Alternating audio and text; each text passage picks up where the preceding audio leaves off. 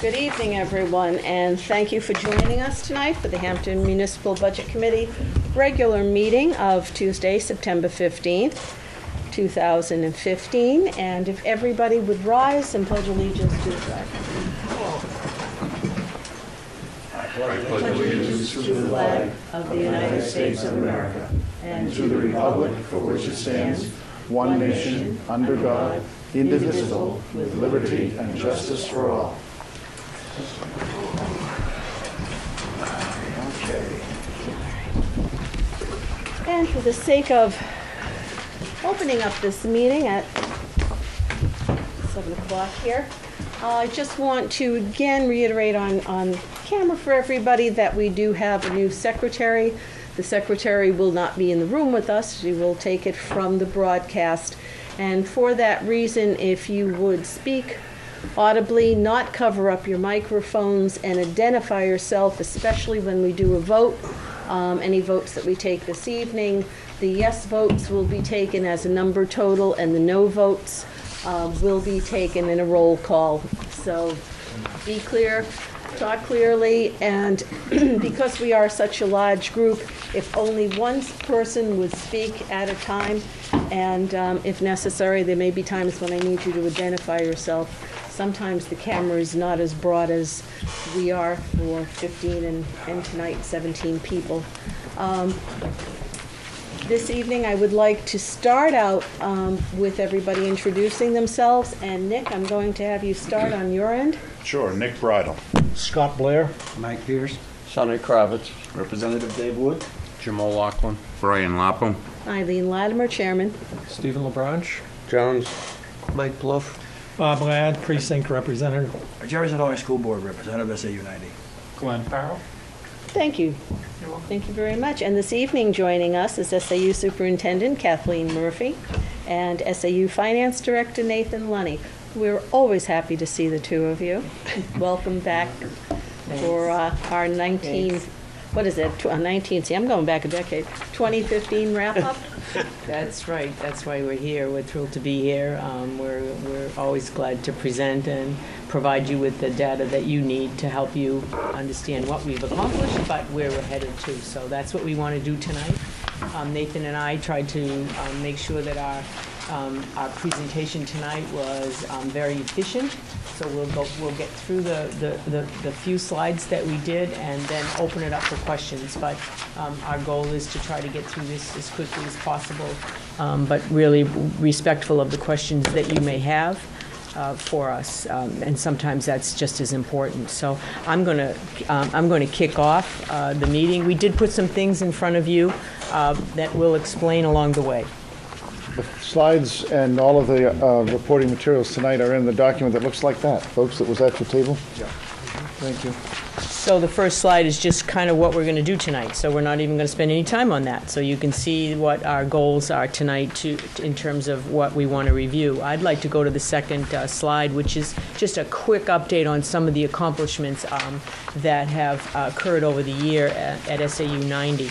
We're very much engaged in STEM, science, technology, engineering, and math. We have a program at the middle school that has developed into a school-wide program, and all youngsters are exposed to the curriculum that is focused on STEM areas, content areas. But in addition to that, we know that you can't just start something in the middle and expect that it's going to take off and have some power along the way. So our first and second and third grade teachers are working on science curriculum, STEM related, very project based, hands-on, where youngsters have a chance to explore and to use resources. They use their computers so that they are understanding concepts in the science, technology, engineering, and math. And that is repeated in grades 3 through 5 at Marston. So we're pretty proud of that. This past year, we finalized curriculum in language arts and mathematics, and we've adopted some new assessments. Those assessments are tools that we use. They're critical tools to us in our business to assess the effectiveness of the instruction. You know, we used to grow up right with assessments and tests that measured us. assess. Well, that's important, don't get me wrong. We still want to know how the children are doing and how they're progressing. But in other ways, we have to assess how our teaching is. How effective is it? Are the kids understanding the concepts, the standards that we teach every day? So we have some new assessments this year we're pretty excited about. We also finished our first year of Power School. That was a new student information system. I think you remember that in the budget. We did it over 2 years, and so it's a very powerful tool that we can do all the student information that's required by the state, teacher information, along with a parent portal. We have that open now at Hampton Academy where parents can go in, look at their students' work, see where they are, follow their grades, and we anticipate that next year we'll be working on that with our elementary schools and giving them a chance, parents, to go in and see the progress of students. And then this year, and again with the help of the school board, we now have a program of computers using Chromebooks of 1-to-1 in grades 3 through 7. So every youngster in grades 3 through 7 now have a Chromebook that they use both at school and at home. The 8th graders are using laptops. Their Chromebooks they will get next year. In the primary school, you say, well, what happens to the little ones? Because if you have any grandkids or you have children of your own, you know they're very attentive to technology and they're pretty sharp on it, quite frankly. And so they have a computer ratio of about 1.5 for every 1.5 kids and one computer. So we're working on it. That will happen over time. But we've repurposed the computers. When the kids at Marston got a Chromebook, the computers that were in the Marston classroom were moved down to the primary grades, so that we were trying to make sure that we got full use of those pieces. Nathan's going to talk about 2 other things. Food service, we'll tell you more about it in just a little bit, but we turned a $17,500 loss in 13-14 into an $18,500 gain in 14-15. It's a target that we've talked about since SU 90 started, and the board has been really attentive to it, and we've invested a lot of time and energy in it. And despite the fact that there's some big changes in the foods that are prepared and the nutritional standards, which have made it tough to make kids like pizza and pasta in the next generation, the program really did well this year in that regard. And in the area of energy, we talked in the budget development cycle last time about big increases related to our electric and our gas. We managed to find the market much more forgiving than we had anticipated. So we'll be able to give some of that back in the next budget cycle because we really locked our energy down in both regard, electricity and gas, pretty close to what we had been at, and didn't see the spikes that they were promising we were going to see. So those have been a big part of this year as well. Our schools and our teachers stepped up, and for their work were recognized. As you know, last year we were here right before we found out about Center School being a nationally recognized Blue Ribbon School of Excellence. That means that their index scores were above the 90th percentile. Their work continues at the primary school to be outstanding, and they have made significant changes. But they have spent the year being nationally recognized, and they've hung the flag. I understand the flag has to come down because there'll be a new round of Blue Ribbon School winners, but I know that Mr. Lannon will keep that flag flying inside. We also had this year a finalist for Teacher of the Year, Al Magnuson, our 8th grade science teacher. Al, as many of you know, Al, he's just a great teacher. The kids love him. He has wonderful rapport and respect from the students, and obviously very knowledgeable in the content area of science. 2 schools just recently named, Marston and Center, both Blue Ribbon schools for their volunteer programs. Those are hours. They must achieve numbers of hours where parents, families, guardians, grandparents come in and support our schools and volunteer. So that, that really helps us because it means that there's more adults working with our kids in terms of their schoolwork. And the last is we were recognized by the Parent Information Center in the New Hampshire Department of Ed. That was in special education, and that was for the programs and the support that we're providing in the area of special education. I want to thank you for that, from all of us. Thank you. That is quite an accomplishment. So to do all that and have money left over, the the point of coming to the Budget Committee, obviously, is to talk to you about the financial summary. And so I can report for 14-15, the operating budget finished with a surplus of $332,000 of unspent dollars that'll go back to relieve taxpayers. On the revenue side, we had excess unanticipated revenues of just under $114,000. So the fund balance to offset taxes this fall as we set tax rates just over $446,000. Last year, that figure was $219,000 or $219,270. Let's take a second. If you turn to page 6 in that packet, which probably comes out a version of blue, you can look at the the budget report. It's a summary by function. I've given you the adopted budget for 14-15, the actual expended, and the balance remaining, or the variance. And then something I've been working on with the school board over the last couple of cycles is trying to provide some notes. The notes crept in because I was trying to make notes for myself that would remind me on a monthly basis when I sat in front of the board and the cameras what the explanation was. And they were kind of cryptic. But after I explained it a couple of times, it dawned on me that if I explained it to the board, it might be something they'd remember as well and be a useful tool. So the notes are on the right-hand side. I can come back to that if you want under questions. I can leave it with you because it's new to you tonight. You can dial back to me directly if you had other questions, or I can provide answers in writing. But SAL is salary and SAV is save, and that may be enough to get you through. And our board rep obviously can answer your questions because he's seen a lot of those crazy acronyms. But you can see that there are some positive variances in regular and special ed, which was really driven by savings and hiring. So we had some staff retire and some staff move on, and we've replaced them at less expense, although continuing to find great quality folks. You see some variances related to retirements because we did have 5 retirements in 14-15, and there are some stipends that are related to retirement that drove some of those lines over. The board made a decision in June to help us move forward extra steps with our one-to-one initiative the superintendent just mentioned in the area of Chromebooks, and also asked us to provide some additional funding to our teachers, our classroom teachers, to buoy their resources in the area of literacy. The other thing that you won't see in lots of lines, but the board dealt with, is that in our calendar, and without spending too much time on it, we confronted a 27th payroll in what's normally a 26 pay cycle. Between 14-15 and 15-16, there's an extra payroll because of the way the calendar falls, and we ended up with an extra Thursday payday, which doesn't matter to salary people, but for the classified staff, your secretaries, your custodians, and the like, we took the hit of that unbudgeted 27th pay in 14-15 rather than adding it to the budget for 15-16. So we dealt with that there. I don't know if you've ever confronted that, but it was a reality that we talked about with the board in the development of the budget. And then we did have some overages in natural gas, but we've taken a swing at those I just mentioned.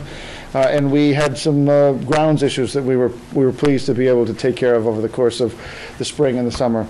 That's the budget report that drives us to a $332,000 fund balance. Mm-hmm. And the next page, page 7, is the revenue side, which I thought would be important. I've shared this with you before.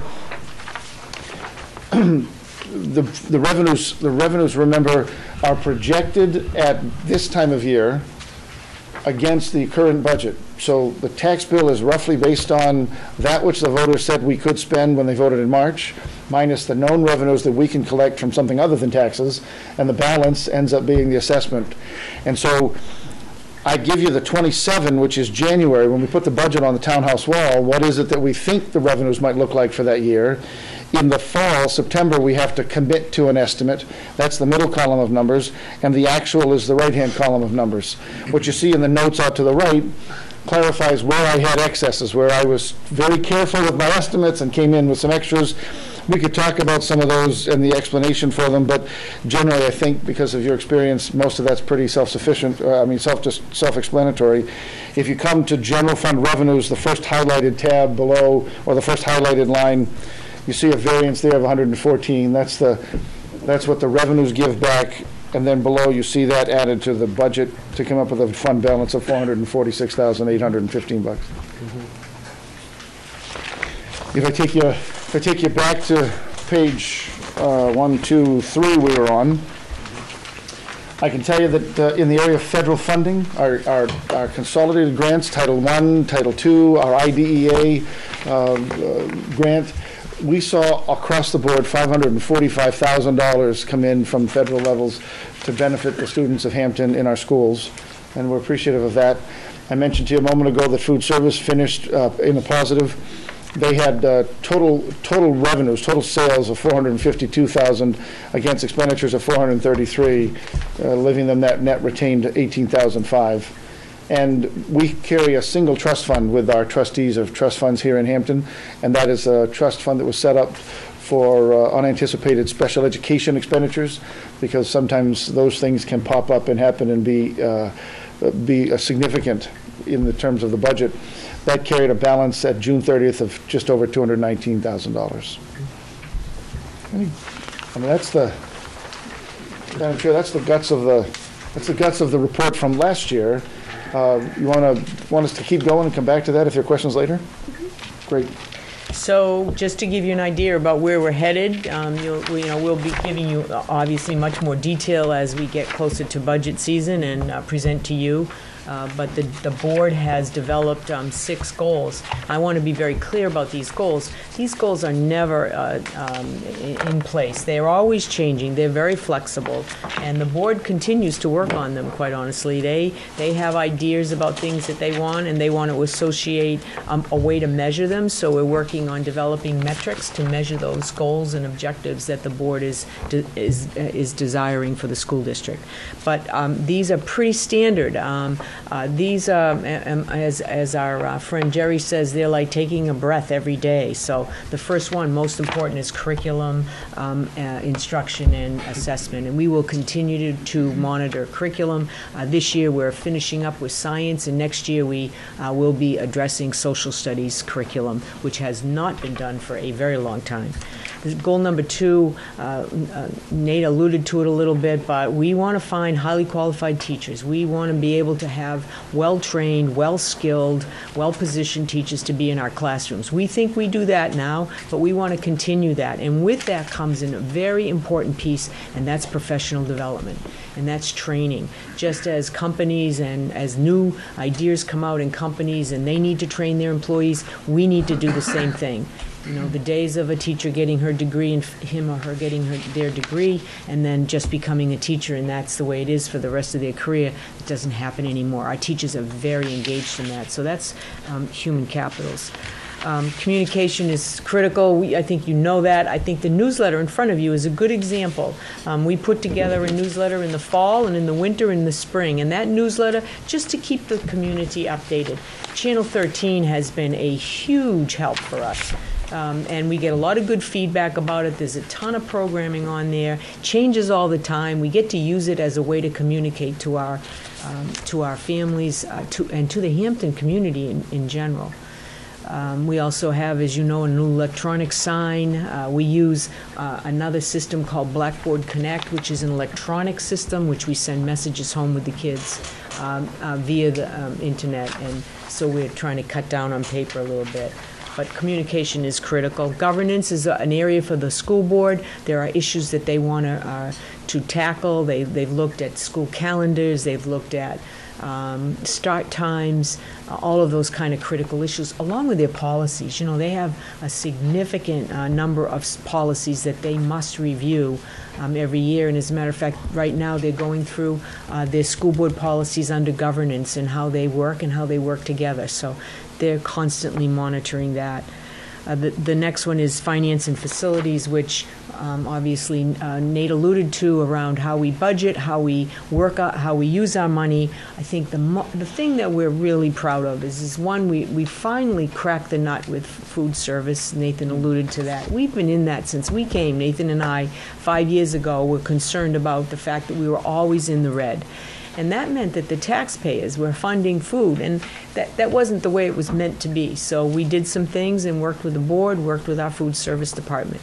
But Nathan's done some other things. He renegotiated contracts. He's always looking to talk to the folks that do business with us, because you know what, sometimes they think that school districts have deep pockets. Well, they don't. And so we make them accountable, and Nathan's really good with his team to try to get the best possible contract. And that includes buses and electricity and all of the utilities, along with benefits, by the way. That includes things like workers' comp, property and liability, all of those things that long-term disability that we have. All of those things are important, and Nathan works to do that. And the last one, and I'm going to talk a little bit about this after Nathan talks about budget 215-16, but is the Hampton Academy project. And I did put in front of you a couple of things. One, I'm hope that you'll be able to find some time next Thursday, September 24th, to attend a community forum on the topic of the Hampton Academy renovation project.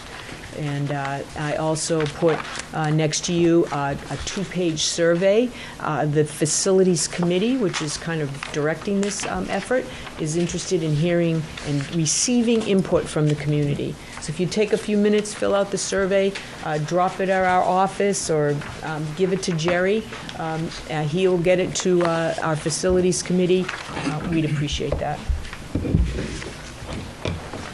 So before we launch into where we're headed, remind you that the budget that we just are reporting on 14-15 was $19,961,000, including all of the appropriations in that year. This year, 15-16, we started July 1st. We've just opened the schools. The operating budget itself, the general fund, is just over $20 million. There was approval for the long-term maintenance article that we've done. I can tell you, there are notes in the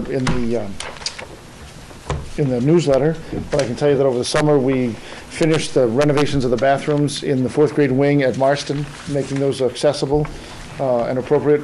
You may have seen it, anybody driving by, we reconstructed and repaved the parking lot and bus loop at Marston. Those are the biggest projects going on this summer. Moving forward, we also approved the owner's project manager and architect fee warrant article for $86,000, and child benefit services again for Sacred Heart. So the total appropriations in 15-16 just over $20.5 million. So given that that's where we are, we'll be back to you in December presenting a proposed budget for 16-17, and here are some of the things that are driving. First, remember, we work really hard each year to do a zero-based budget.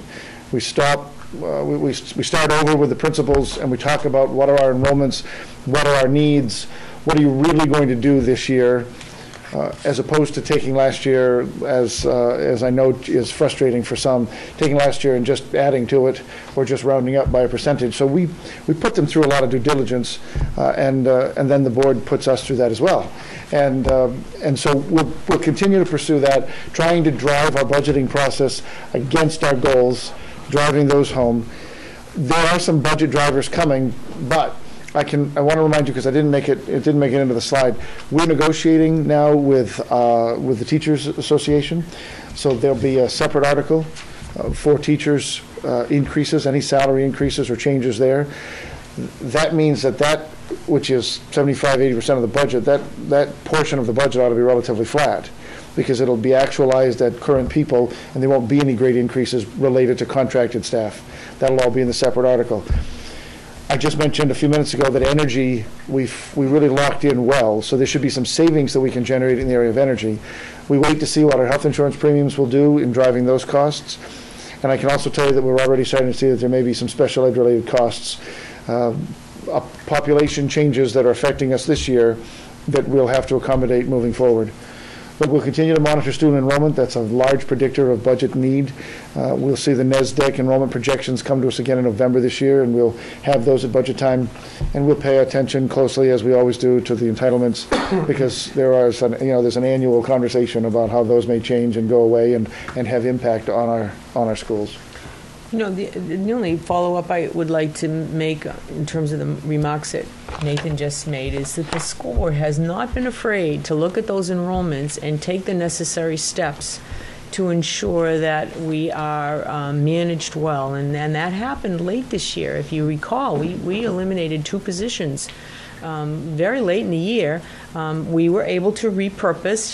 There was a retirement, somebody slipped into that position, and somebody else changed into another position. So we didn't have to lay off anybody, right? But we were able to reduce our numbers of staff because of enrollment. So the board has never been afraid to do that, as long as it was reasonable and as long as the class sizes were managed well, and that did happen. So that's a good example of how we monitor that enrollment, making sure that we meet the needs of the kids.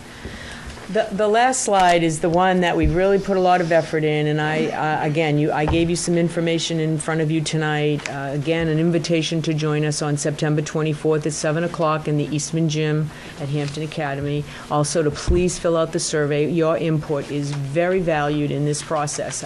We want to be transparent. We want to hear from our community. This will be the first of several forums, by the way. This won't be the last one. This will be the first one to get some input, and then we're going to try to take all that input together. We've interviewed town leaders. We have some that we'll see tomorrow, the fire chief, the police chief, the planning director, the town manager, his office. I'm not sure Fred will be here, but I think Jamie Sullivan will be. We are meeting with senior citizens tomorrow. We have several people that agreed to come and talk to us about what they see their needs are, the library, the recreation department. So we are working very hard to make sure that we hear all the voices in the community. The board has we call it Hampton Academy Project Advisory Committee. It's about 20 people on this committee, and we've been meeting pretty regularly, and they're making decisions about which direction we go, and they've been very involved in those decisions thus far. We also hired an owner's project rep. We're using Trident Project Advisors out of Salem. They are just the best. Nathan and I felt that we would be at a disadvantage given that we have full-time jobs to do every day, right? And to take on a project like this, we really needed some assistance. Based on recommendations that I received from my colleagues, other superintendents who have worked with this organization, they have made substantial savings. And by the way, we've already seen them save us money, and in that $80,000. So, it's amazing that they have the understanding of the project and are not taking the project over. They are there to help us, to advise us, but ultimately the decisions down the road will be made by the school board with recommendations from the facilities committee. We also have now just brought on an architect and engineer who has gone through, just completed an audit of the building, existing conditions. When the weather changes, we'll be doing a forensic audit. We want to know what's in the walls, what's in the roof, what's in the floors. So they're working with us and also working on these surveys with us. So that's been a great help. I mentioned the forum, and lastly, why now? Everybody says, why now? Is there ever a good time to look at a renovation project? I don't know. I've been in this business a while, and I guess there's never been an ideal time to do it. But I contend there are 3 strong reasons that make this the perfect time to do it. And that's because bond rates are exceptionally low. I was kind of chuckling with Nathan. My mortgage on my first house was 8.75%. Right? And I don't want to tell you the year. But now it's around under 4% to get a mortgage, and our bonds would be well under 4%. So just imagine that. That's a huge savings in terms of what the cost to the taxpayer. We don't see any major projects in town right now. There's no fire stations, police stations, major water, sewer, or waterworks, so we feel that, because we want to be careful of that. In the CIP, we've been in the CIP, so we know that there are other projects in the horizon, but right now it seems like the window is open for us. And last but not least, but which is very important, the bonds at Marston and Center are about to be paid off. Center will be paid off in August of 2016. And the bond at Marston will be 2018. That's equivalent to about $500,000, which is equivalent to somewhere around $8 million worth of construction money. So do you see that without affecting the tax rate, this may be the ideal time to do this. So that's why the board went and authorized to move forward with it. They'll get some recommendations, and they will make some decisions probably late December, 1st of January, to decide what they want to do and whether they will put it on the warrant as an article. That's their decision, based on all the work and all the information we can give them. So that's it. You know how to get in touch with us? Oh, we're not letting You know where we are? We're not letting you out that fast. Everything sounds very good for a wrap-up for the last school year. Please do tell, though, how did you turn that loss in food service into a positive? I would tell you there were, two primary efforts, I guess. One was a refocus at labor and a thinning of labor. So there were positions in 2 of the 3 kitchens. We maintain 3 kitchens. One of them is the primary kitchen where preparation is done. There's more warming. They'll hate me for saying that because they do a lot more than warm food. But the other 2 are satellite. And one of them already is about as thin as it could be, but we made reductions at the other 2, and that helped a bunch.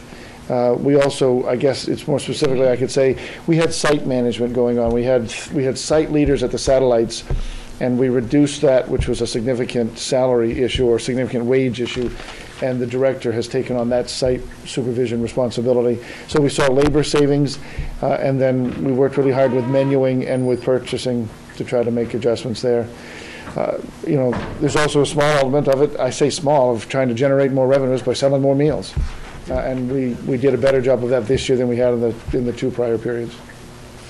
Thank you for that. We added some mouths that we feed, and Head Start was looking for a place to work, and there was a room in Center, and so the youngsters the Head Start 3 and 4-year-olds are at Center School, and with that comes food. They need breakfast and lunch, all paid by the feds, and so because we added more meals every day, that we had a greater revenue without increasing our workload. So that brought in some additional revenue.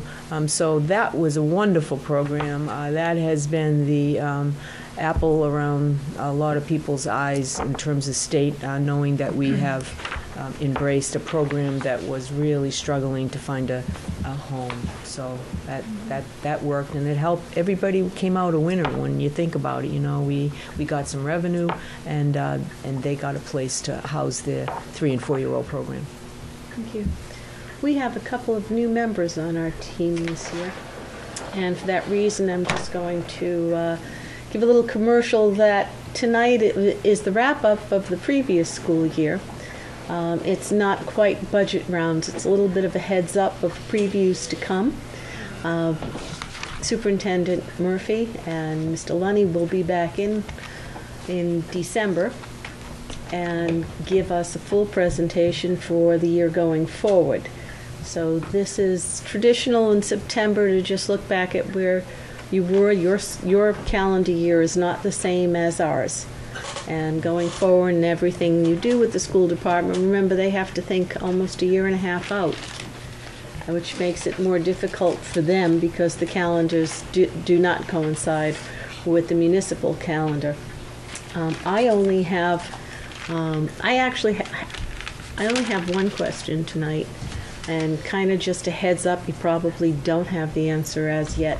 And it was in watching the Board of Selectmen's meeting last night on the new channel that you have, and how there may be an uptick perhaps in your requests, or maybe not. Well, there was not an uptick. It's the same amount of money. But I think the issue, and I haven't been briefed fully on it yet, but my understanding is that because they only, by warrant article, only have a certain amount of money of which they have to use to run Channel 22 and Channel 13, and of course in the transition, and they've upgraded a lot of equipment, there's a concern that they won't have enough money to fund their station and the request that I made on behalf of SAU 90, which was for $35,000. But that's the same amount I did last year. So I just need to get with them. We need to talk and figure out what we're going to do about that. I'm confident that we will find a solution. that will, At the current, well, sort of a little wrap-up last night for anybody who didn't see it. There was broad discussion. The Comcast contract comes up for renewal. And with that, sometimes the rate that is allowed for us can be increased if they so choose to negotiate in that direction. Of course, with that, we'll raise everybody's cable rate, so it's a balancing act.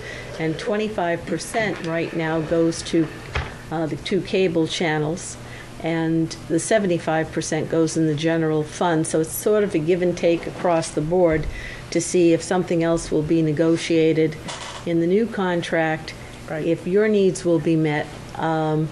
There's nothing decided, but just thought I'd ask you if you were looking for the same. we hope we'll play a little bit of piece in the negotiations in previous school districts that I've worked in, Newmarket. I sat in the negotiations with the town to at least present the needs of the school district. I'm hoping I'll have that opportunity to do that. Thank you.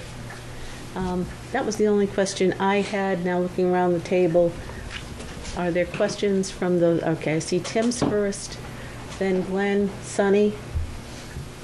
All right, Scott. All right, I'll start over here on this side. Tim? I wanted to follow up on the comments made about the cable TV fund.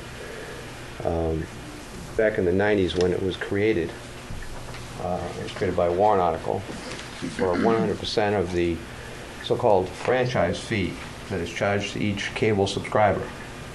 100% of that goes into the cable TV fund. The withdrawals from that are subsequently authorized each year by a separate warrant article.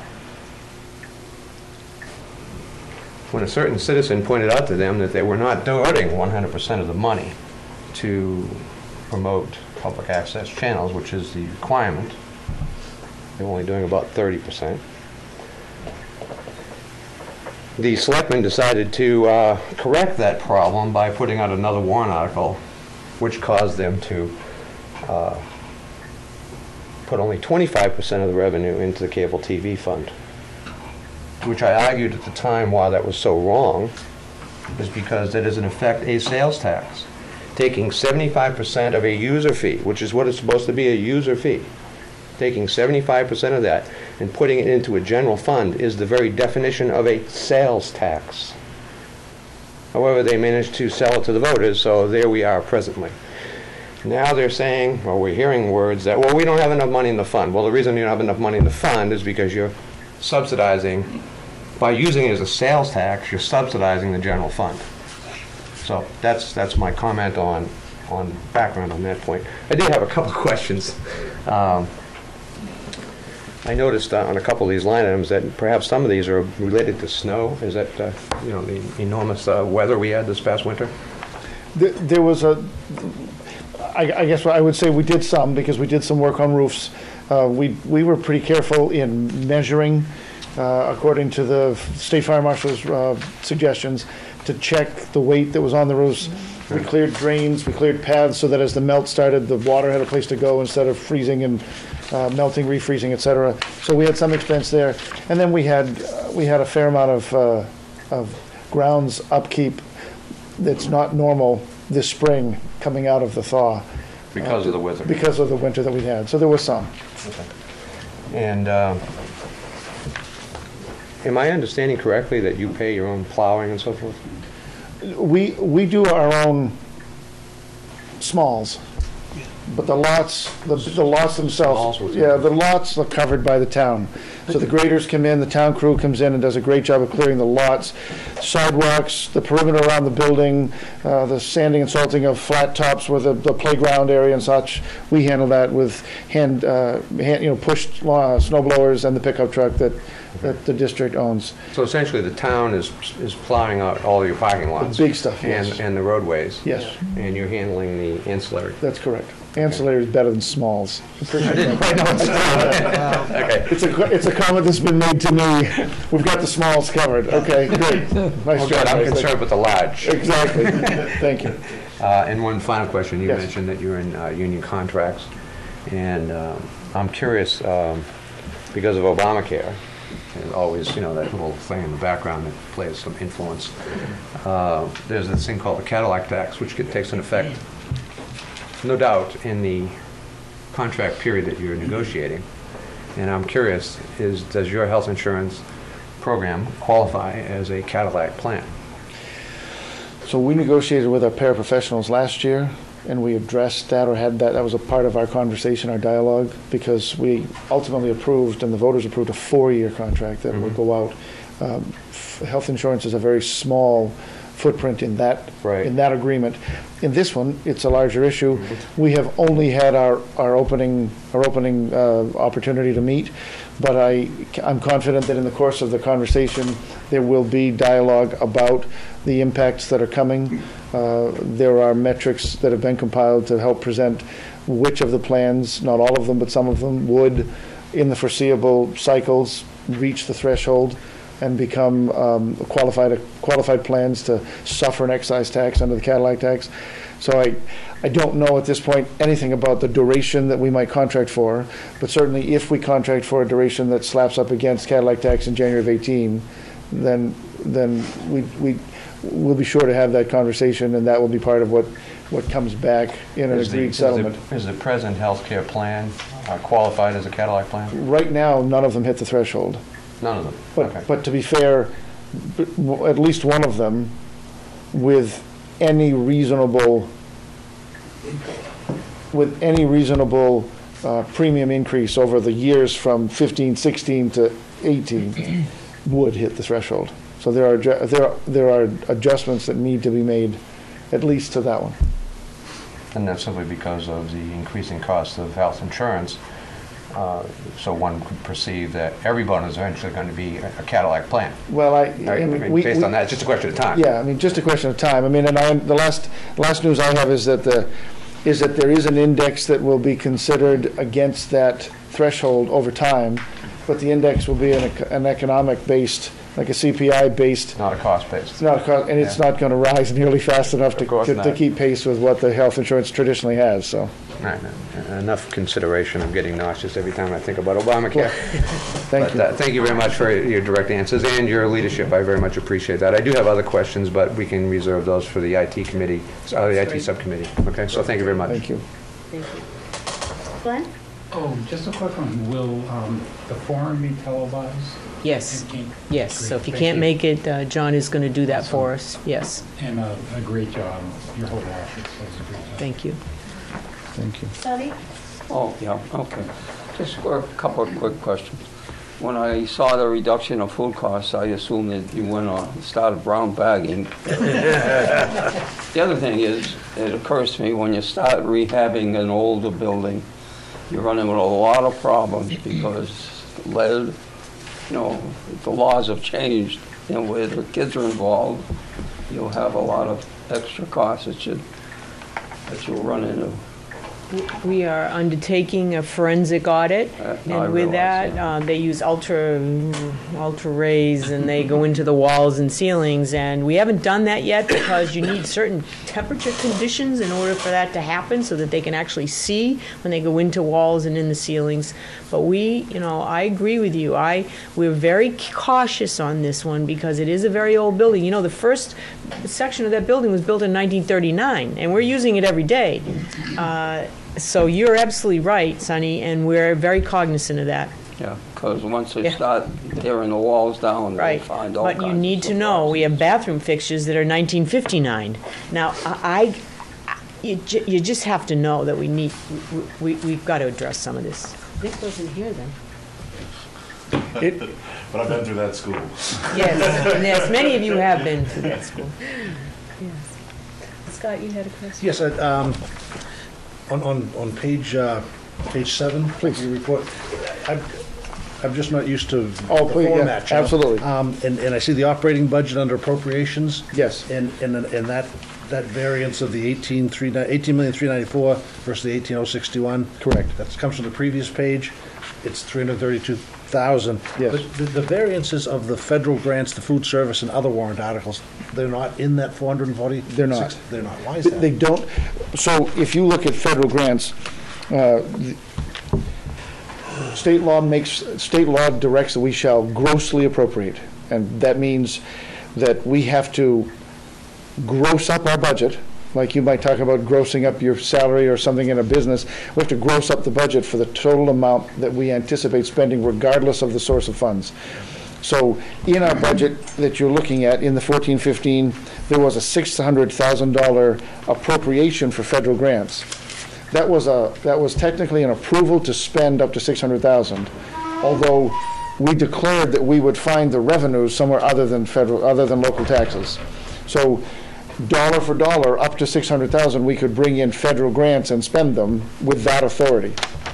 We really only spent $584,516. There was an equivalent revenue that offset that, because federal grants are a wash in and out. The same is essentially supposed to be true for food service. Food service is supposed to fund itself. So in our case, we had a budget approved of a placeholder, a gross appropriation of $625,000, because the program was at one point up over $500,000 annually, and there was potential for growth, we thought. Now we're down to a $450,000 or $430,000 target.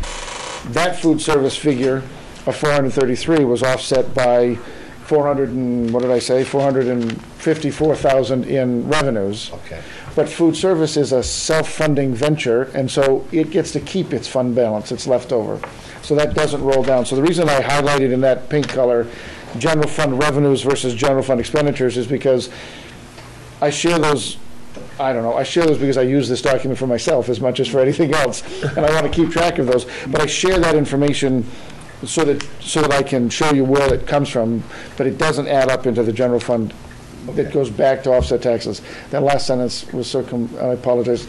But yeah, I got you. Thank you. Federal and food are placeholders, and they don't add to the general fund balance. They have to be placeholders for us. For instance, this summer, we had an opportunity to pick up another $10,000 grant. Well, I didn't know that when we developed this revenue projections, and yet that $10,000 enabled me to do some additional professional development with the teachers. So we go after any money we have. Right now, we have a grant at the emergency management for some of this safety issues around our buildings, around safety, and so we just submitted a grant.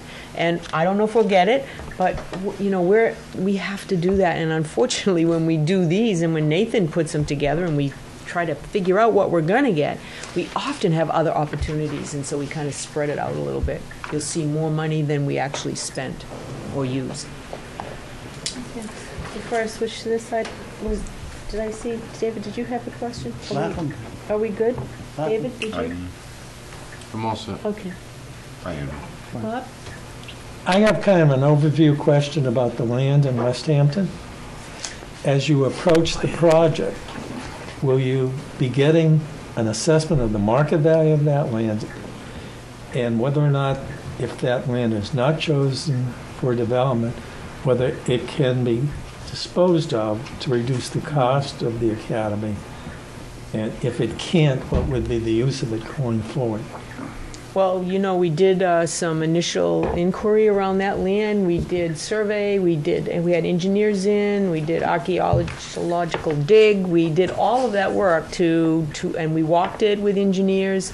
The board made a decision, Bob, that they wanted to renovate Hampton Academy. They made that decision a good year and a half, 2 years ago, that they felt that given the charrettes that were done in town and the desire to have the schools as part of the downtown, sense of the downtown for Hampton, that they wanted to stay there. So we've left that land the way it is, with the focus on renovation project. However, the question about whether we can sell it or not, we've looked at the deeds. It was deeded from the True family to the school district for the purpose of a school. And so we're going to have to dig down a little bit deeper as to whether we have the right to sell it and for money, and we will do that. Obviously, we're looking for every opportunity for revenues that we can to help, and we have some ideas about what we might do, but I don't have a clear answer whether we can do that with that piece of property. Thank you. That was quite a good question. Steve? Is it too early to ask about this year's student enrollment? Did it meet your expectations? Is it less than? Is it more than? That's another great question. Our enrollment has declined a little bit. We saw another dip in it, and we saw it. It's really a very interesting thing that's happening. We saw it at the primary school down in kindergarten. We didn't see it at Marston and Hampton Academy. So what we're kind of trying to figure out is that it's a little bit more expensive to live in Hampton.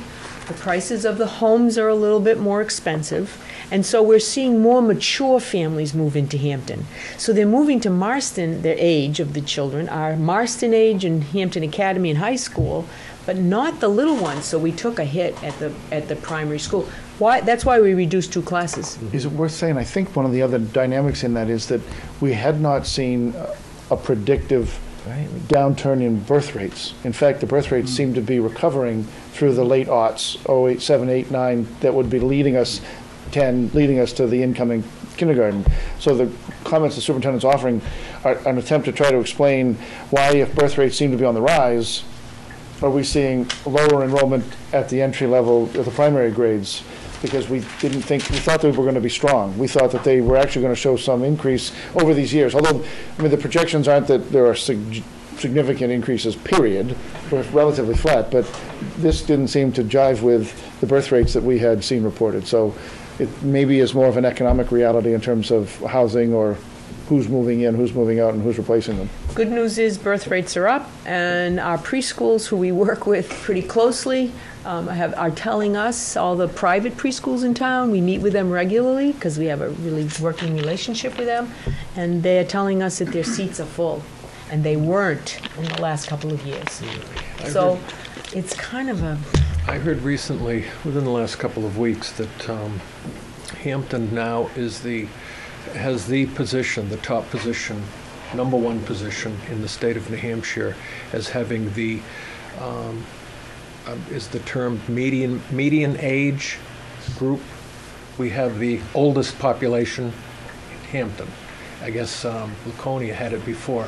Now Hampton holds that title as having a population. The populace is the oldest. And it kind of goes along with the idea that our families are more mature.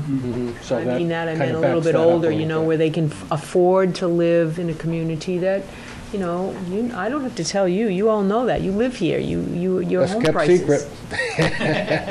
It's a great community. It has wonderful, wonderful services and support, and it's just a great place to be. We're pretty proud of our schools. But it all depends on the pocketbook. Thank you very much. Sure. Anybody else on the side? Anyone? I want to thank you very much. Thanks. Oh, sorry. I can't see him sit there. And so I see him. We finished with Brian. He's always got questions for me. And actually, I want to say, you guys have been fantastic. And one thing I want to say is, because I tend to not put things ahead of time, when I've asked a question and you didn't have the answer, you got it to me faster than I could have believed you could have. And I want to thank you for it. Well, thank you. Because I never expect an answer that immediate moment if you don't have it. So thank you for that. Are we looking at any more LGC money coming? Or Yeah. are we done with that? Yeah, we just, I talked to the board the other day, we just took in another check for $252,000, and I don't remember the details, but 252 and something came in. That'll be paid out.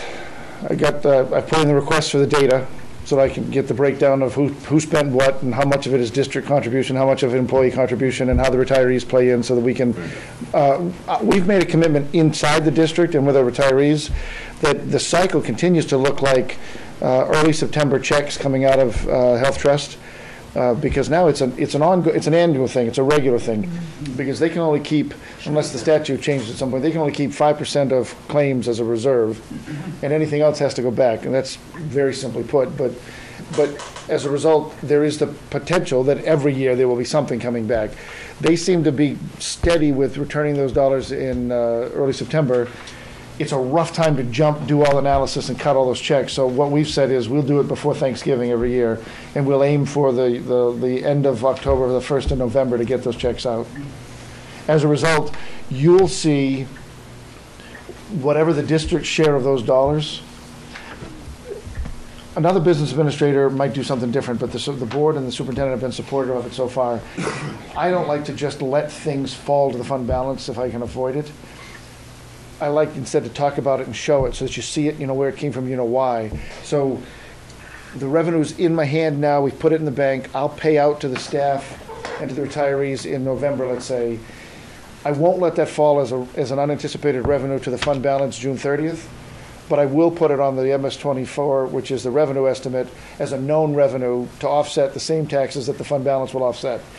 That might be gibberish to some folks, but for those of you that have been doing this a long time, setting tax rates, maybe you get that. So rather than just saying, hey, that's in the fund balance, I actually put it on the revenue estimate for the same period and say, this is a revenue I know I'm going to get. So it still offsets your taxes, but we get to essentially label it. So I didn't get it in time to make it a part of this cycle, but it'll be in next cycle. Do they give you any warning or say, you know, this is what you can expect anytime? Yeah, there was a report that came out at some point telling us there's never a promise about when the check will come, or whether the number will change upon final. Or guaranteed. Or guaranteed, right? But they gave us a guestimate. I was able to. I mean, I made a comment to that about to staff in the spring that I knew that we had additional dollars coming, and mentioned it. I don't remember if I mentioned it to the board in a report, but it was larger than I thought. I expected it to be on a par with the biggest one we'd gotten, and it is, because 254 I think is the biggest one I'd gotten before, and this one was 252. So that bodes well for all the retirees and the actives in the region and the district. Get something right up there. Yep. I know we spent for the I'll still call them iPads. With increasing technology, are we going to see another increase this year, or how are those working so far? So, right now, what's happening is that the placeholder, not the placeholder, but the appropriation in the budget for technology that we've been working on was essentially $200,000, and we've come to this board and the school board as well a couple of times over the last couple of years and talked about how that's being used. I think this year you'll see that we're shifting away from capital and using that more for professional development to support the teachers in using. You get to one-to-one. Our Chromebooks have all been purchased on a 3-year lease cycle. So we need one more buy. It'll be a small buy for one grade compared to the others. The board was supportive in helping us pick up 3 grades worth instead of 2 grades this year. So now I've only got the one left. And so it threw me off cycle a little bit in terms of when's my rotation and how is this going to play out. I'm a little bit OCD, so I like things to be. They haven't. I apologize. That was an editorial, but it's true. So I've got to work my way back into a cycle that makes sense. But a lot of the 200,000 or 60 some has shifted now into lease payments. The remainder is being spent on upgrading servers as need be, and we still are maintaining the labs, so you still have desktops, you know, in a lab at each of the 3 schools, and there's still an element there. I don't know that those recycle again, because with a device in hand, the lab is less important. But there are some things that you don't necessarily do on a Chromebook that at least at the academy they'll need some higher-end desktops, some of the CAD work, some of the design work that they're doing, and so we'll see some investment there. But that's one of the conversations that we're going to talk about in the budget cycle is, what are we spending now on professional development, and what ongoing capital costs do we have? One of the biggest things I'm looking at right now, and Greg Limperis, the technology director, and I talked about it again today, is replacing these coax, community-based Comcast cable connections with a dedicated line, like a fiber solution. Because now I've got, for instance, at Marston School, I got 400 kids. And I got them all on the computer at the same time, potentially. Right. It doesn't really happen quite like that, but it's a whole lot more than 5 or 6 or 10 or 20 here. It's a couple of hundred of them, and the bandwidth is getting tight. At all 3 buildings, we're going to see that. We're certainly seeing it at the Academy in Marston now. And you can only do so much against the Comcast cable account that everybody in the neighborhood is using. So if you happen to live down the street and you start to stream some crazy video, I'm feeling it and vice versa in the schools, right? So that's one of the things that I think we may see an investment in as we move forward. That was my next question. Yeah. It was how are they working as far as, everybody on at the same time, and It- You know, do you have Brian, to separate by classes? Brian, if I may. Let Brian finish with his question. The Yeah, so they're working, it's working really For the well. most part, they're fine. Yeah, we put up new AeroHive wireless connections, wireless access points. Been great. It's an enterprise solution that really works well. Now we just need enough bandwidth so that they can actually Yeah. all use the internet. I'm really psyched that the program is working well. Thank you. Thank you. And Tim, I interrupted you, and I know you know more about this stuff than most of us.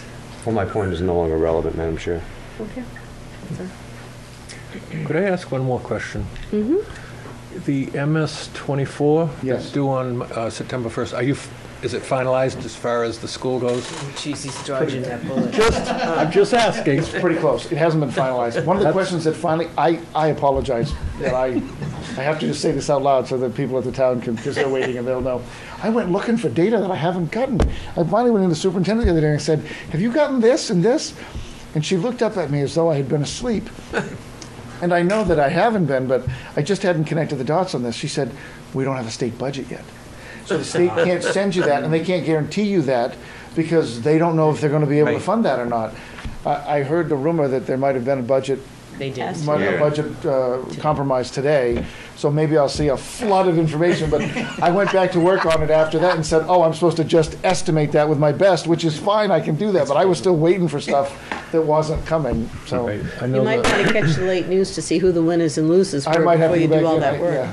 I know the commissioner, the DRA commissioner sent out a letter that you probably got that explained, because the budget hadn't been approved, how they were going to go about doing that state portion of these school taxes.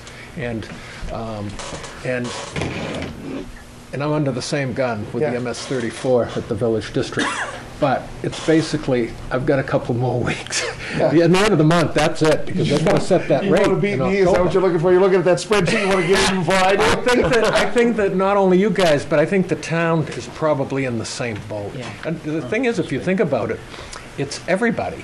Because DRA doesn't have a bunch of employees, and boy, do they get hit hard. It all happens at once, because everybody, wants their tax rate set and all of that. And I'll have to so. figure out, I got to get online and figure out how to do the 24, because That's the other thing, but That's it's all right. not really too hard. it's not too bad, no. The That- 20, I did the 22, and they call me. We can commiserate while we do it. The Department of Revenue really has done a great job. I just have to do a shout out. When you cut your staff in half, your labor force in half, you got to find efficiencies.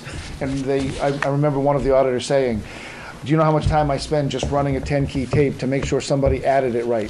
So they've instead now made this, they've automated it, and you key the numbers into an online solution, which does all the math for you, so that they don't have to double check it. And its time was certainly coming, and I applaud them for doing it. I certainly feeling just how old I am when every time I turn that on, I think, another tool I got to figure out how to use, but it's coming. You might want to spend a weekend, though, and go through the math again, just to make sure they Just got to it sure. right. Thank you. Yeah, the electronic forms that they're using now do help a They do. lot. Yeah. And so, okay, thank you very Thank you. much. Representative Wood? Just as an FYI, I was told today that the chairs of the Senate and the House approved an agreement with the governor, and we're voting on it tomorrow, so by tomorrow night, you should have some of Have those something? answers. Great. Good. Thank you. Thank you. It's nice to have an insider. Yeah, I know. I know it is. I know it is. Are there any other questions? Okay. Thank Seeing you. none. Thank you. Pleasure. Thank you very much. Thank you very much. Have a great fall. Always pleasant. How about we take a little break?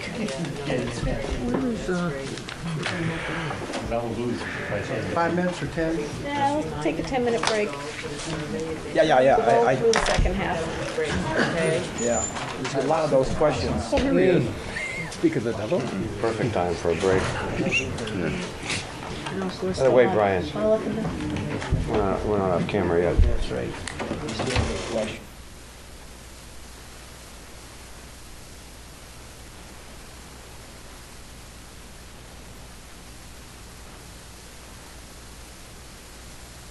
All right, welcome back, everybody. And I want to start out after break by just discussing with all of you, while we were on break, Superintendent Murphy did invite us to tour with her the Hampton Academy. So, if any of you are interested in touring the Academy, please send me an email, and I will arrange a convenient date, perhaps. Would you like to take that on, Steve? I wouldn't mind doing that at all. As a matter of fact, you said that you were going to send me the email list, so I can send a blast email out to everybody and try to organize that. Okay. Okay, Fair I enough. will So do that. I'll send you an email blast tomorrow on everybody's email addresses, and then, again, funnel everything to me. I'll send it to Stephen, and we will try to set up a date with Superintendent Murphy. Okay, absolutely. All right.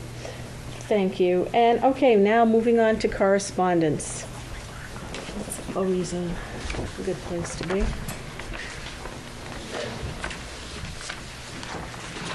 I had requested some figures relative to Conservation Commission, and you now have them.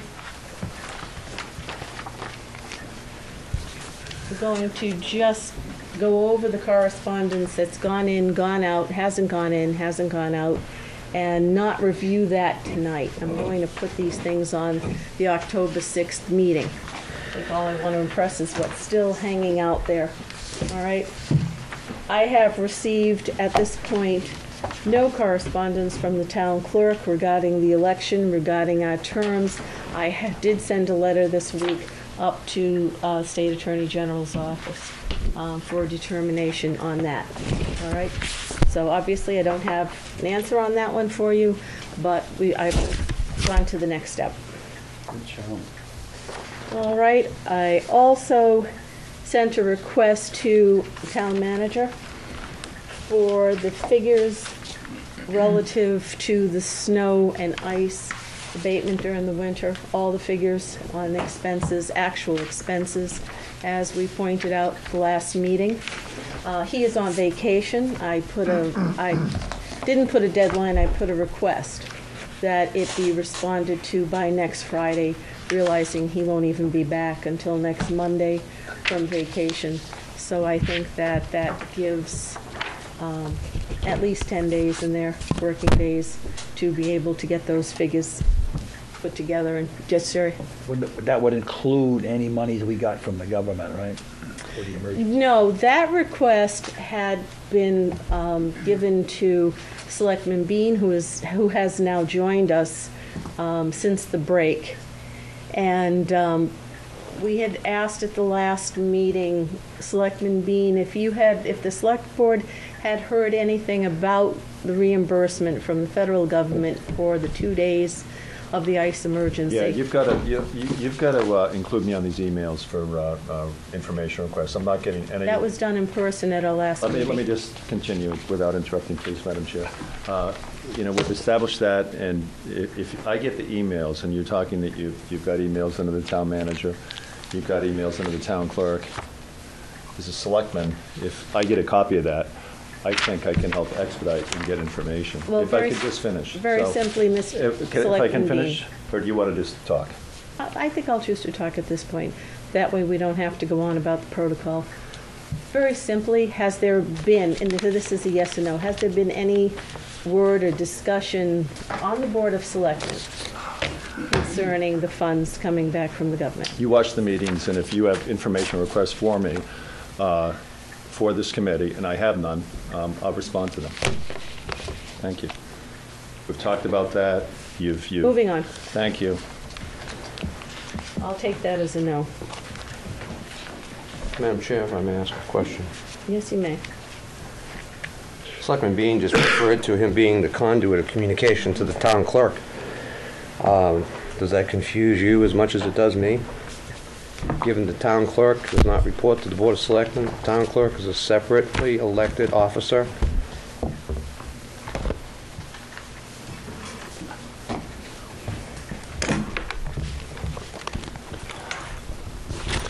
Because it confuses me considerably. I think I'm just going to choose to answer this in general terms. We have offered every bit of cooperation. Thank you for joining us for 5 minutes. Mr. Bean leaving? Look, I'm going to take this opportunity. I was going to do it a little bit later, but I'm going to take it right now. We've offered every avenue for cooperation. You've sat here. I've, across the board, asked many questions. They're in your minutes from the last meeting. I have, across the board, no response through Selectman Bean. The figures that you got today from Conservation Commission were directed to Christy Pulliam, who wrote back, who said needed to go this way. It went that way. It took 3.5 weeks to get back to us. And today, it was given to me by hand from Christy Pulliam. So make your own determinations. As a committee, by the statutes, look, we know what we can do. We know what our responsibilities, and we're bound to do them. You all took an oath to do them, and that's what we're going to hold ourselves to. If we get cooperation, fine. If we don't get cooperation, that's their call. We can put a budget together nonetheless, all right? It serves the town better to cooperate. I would much rather have discussed probably the 10 or 12 bullet points that are on in your minutes from the last meeting when we discussed how collectively we could put together $1 million warrant article or $1 million revolving fund to address the roads. As Representative Woods said, the work that was done clearly this year made a huge difference. We need to do that for our community. It's not for us to call policy, but it is for us to look at dollars, and it is to look at how they're being spent.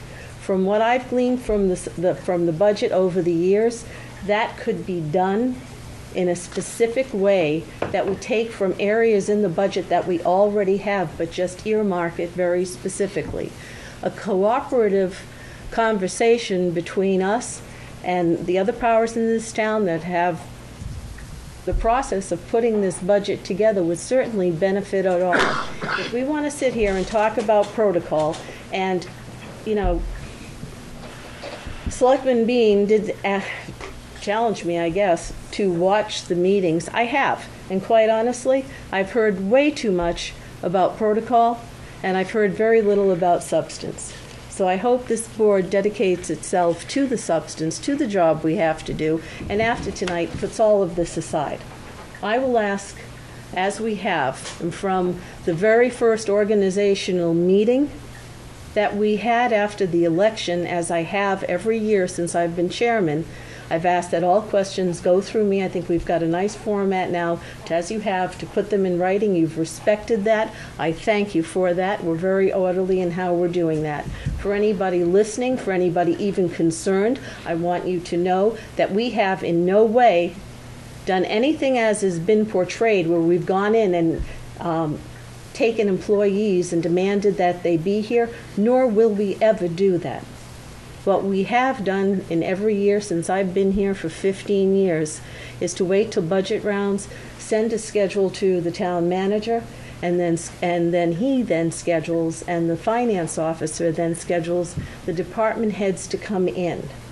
When the department heads sometimes come in, they may have had someone on their staff who worked on a project and knew more details than the department head did, so they would bring them for backup. The budget committee has not gone beyond really the department heads, and even at that, it has not been us who has established that they come in. It has been the format that has existed long before I got on the board and has never really needed to be changed or tweaked in any way, shape, or form. So I want to make that very clear. None of us are running rogue. None of us. And I say that down to a person in here. We're conducting ourselves with order. I do not feel that this committee should be on the defensive and should be listening to it being torn apart. I've listened to the Board of Selectmen's meetings, and they have issues amongst themselves. All right? And tonight, I really want to park it. excuse that expression, but I want to park that debate. And I just want to go forward from here and not talk about it anymore. We'll make our requests, and they'll either be considered or they won't. All right? And we'll get the information, I promise. And, Madam Chair, I think it should be noted for the public that are watching that there are 14 people here tonight, full attendance, okay? And 14. 14, we have a full board here. Well, 15 is the full board. Well, the 15th person just left a few minutes ago, but we have 14 people that are here that are dedicated to doing this job, and I think that should be noted, okay? Because I think that's... The other thing that should be noticed, since it's live TV, is the fact that the representative from the Board of Selectmen got up and walked out because you asked him a question. That's the second time You know he's what? done it. Anyone watching will come to their own decisions. Yeah, but I mean, they I wouldn't think see it on amongst television, ourselves, so. I have spent, really at this point, a gross amount of time listening to the debate back and forth, reading the articles, being interviewed, and I think parking it is a wise decision, and we should move on Okay, now. thank you very much. And with that, Well, I think Sonny making a good point, because not only did Selectman Bean just walk out, but he walked out after having been arrived 2 minutes earlier. So he arrives at the meeting an hour late, I think the more... just in time for break. And then 2 minutes after the break's over, he walks out after being asked a question. I think Sonny makes an excellent point. Selectman Bean is, with some regularity, been, one might argue, abusing Mary Louise, calling her unprofessional, etc. But his You know what? behavior on this board has been most unprofessional, and I will say no more on the matter. I really choose not to have it be any personalities brought into this. What I think was missed tonight, we threw out some information at the last meeting that would have necessitated us working cooperatively. And now, with the exit of Mr. Bean, Selectman Bean, who has pointed out that they'd like a certain protocol, we have no avenue to do that. There is no avenue. What there is a ruse of information and connectivity. So I will put my request in writing. I will send it off to the town manager and the full board, because my intention was for communication that at the next meeting that we do jointly meet here on October 6th and discuss what could be done per the conversation we had at our last meeting to put together possibly a warrant article that may just strip some money out of the budget into that warrant article. I don't know how we'll make it work, but the thing is to make the money that we're spending work better for us, and in that choose our funding as we go forward for the budget.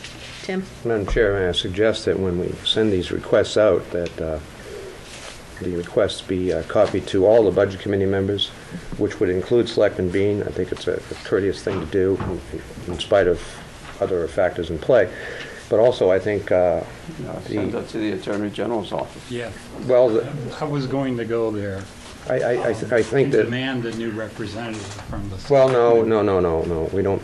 It is not We're our not place to do demanding- that. So let me No, please let me here again. finish. Yeah. Or sue them. And I understand the alternate on the alternate representative from the Board of Selectmen to the Budget Committee is Selectman Bridle, and he should be copied on all these correspondence as well. So I hope you would copy everybody on the committee, including the alternate. Mm-hmm. Thank you. Anyone else? Okay. Moving on to the calendar itself. Does everybody, I have Mike? about correspondence to them. Thank you for getting something off on the warrant article. How about the 3-year contract issue? Not yet. Are we going to pursue that? Mhm. Okay. Just didn't want to forget about that. When are we going to discuss the 5 points that I've made here? The points that you've made, Jerry? Yeah. I was going to put that on, we just handed that out tonight. Or is that the old one? Yeah, I was going to just quickly go through them so that I could explain them to people. Well, how about if we read them at home and then we can Having discuss it the benefited next time? from last year's exercise, these were things that I thought we needed. I didn't even get one. You know what, yeah, I put them right through. I'd like to be able, I think Mr. LeBranch makes a point that I agree with. Give us a chance to look at it, Jerry. Fine, I haven't had a chance to read them yet, so. fine. The intent tonight, Jerry, was to gather up some of the questions and actually kind of spur some of you who didn't bring any in, start thinking about some, God bless you. And as we go forward to this October 6th meeting, that's going to be, I'm going to send some of these out, try to get answers for them, try to get some of this correspondence back, and actually have an October 6th meeting that's just us. It may not be a long meeting, but it may wrap up some of these loose ends, because after that, we're going to be going into budget. Everybody should be paying attention now, because the Board of Selectmen will start their budget rounds now. So you should be paying attention to those rounds on TV, at least in rerun, or following it on the computer and stream it, because that was like, they'll be asking some of the questions you might have been asking, and they'll be resolved. So you don't want to come back and then ask the same questions. We don't want this thing to, really, we don't want it to last forever. So if you could do that, that would be perfect. You will be forwarding those emailed questions to everyone, right? Yes. Okay, thank you. All right, but I've gotten some of them tonight in hand. Jerry's I got late today. He sent it to me yesterday, in fairness, but I didn't get them till today. And what I'll do is I will put those all together for you and send them all off to you in an email. All right, to digest. You may have questions on top of that. Again, send them back to me. I won't do a two-way with you, so just send them back and we will discuss them October 6th. If they need to go to finance for answers, or the town manager, I'll send them out accordingly. May I make a suggestion? Somebody said something about, besides sending it to our selectmen's rep, also the backup, Mr. Bridle, right? Yeah. I suggest that when you send anything to him, you send it to the town manager and all the selectmen, and just have it, whoever you want it to be, go to, have that as the two, that copy all of them. That way they can't give us the That's actually a good idea. Bang, they're just pointing fingers right now. Right now, they go to the selectmen's rep, they go to the town manager, they go to the secretary, but I don't have a problem with that, Mike. Right, might as well It's put not a them big all, deal. and then you can't get this. They're all doing one of that these was things, called. yeah. To whoever is intended I to, mean, I and would- CC the world. I mean, The only that's- thing I would point out is that it would be nice if we keep generating these emails and these letters out. It would be nice to get a timely response. No debate. All right? I think the more of the paper trail we have, the better off we'd be if there's ever a significant issue come up, in the conversation. Not saying there will, because I don't like to cause trouble, but you never know. Mr. Bean is present tonight, he should be considered absent as far as I'm concerned. And anytime he comes and No, walks out. I think he was here Yeah. for 5 minutes. He came here to meet the superintendent and talk a little about SAU 90, Well- and then he sat, he didn't like the tone, and he left. Jerry, according to statute, the reps don't have to come to meetings, they don't so choose. So it's an academic. Okay. I mean, really, they don't have to, according to statute. It's quite a If Mr. Ladd perception. doesn't want to come, or you don't want to come, Yeah. All right. so be it. It doesn't make it right. Let's move on from there. And Now, my that's why only I say, concern, let's, Eileen, is that these people are off preparing budgets, and they're gonna go in for review, and the selectmen's review. The points that I'm making here, if they don't do better than we did last year, gonna be same old when they come in here. That's my real concern. And, unless they prepare well and review well and really work at a good review, it's gonna be another default year unless they've prepared well and reviewed well.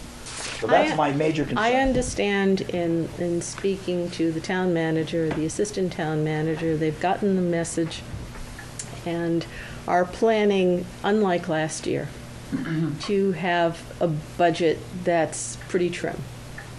And they understand, as we did too, that the voters would rather vote for some things in warrant articles. So I expect that we will see a trimmer budget and a larger, maybe not a larger number, but a number of warrant articles Large. to consider. And in the spirit of SB2. I think that's what the process was meant to do.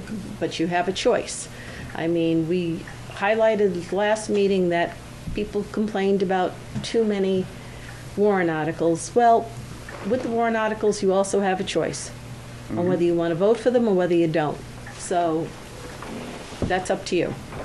But at least this is trying to keep the budget from the beginning a little closer to the breast than last year. Now, that's what's been conveyed to me in conversation, and I appreciated that, and I have my hopes that that's how we will proceed. We'll find out in a hurry. Exactly. So that door is wide open, and that's why I say, you know, I have selectmen on this board, I have a state representative on this board, I have people who served on this board, I have people who served in the economic community and jobs that they've had.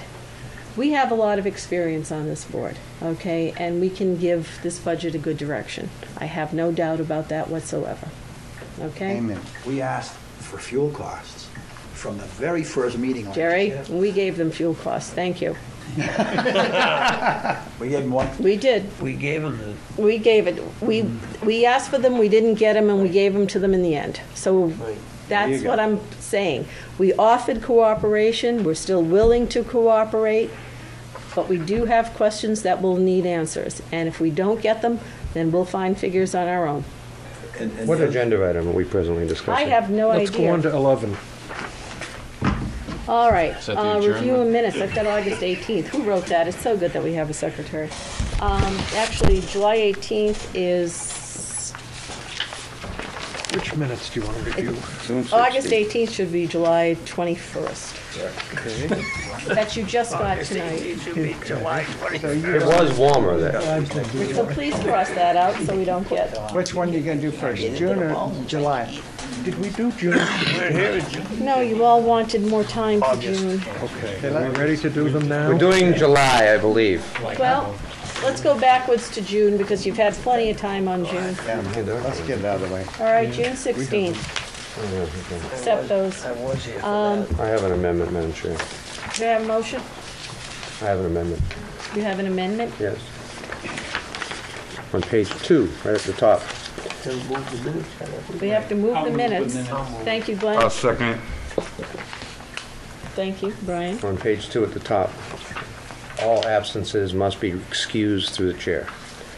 I believe that should read, all excused absences must be approved through the chair. Yes.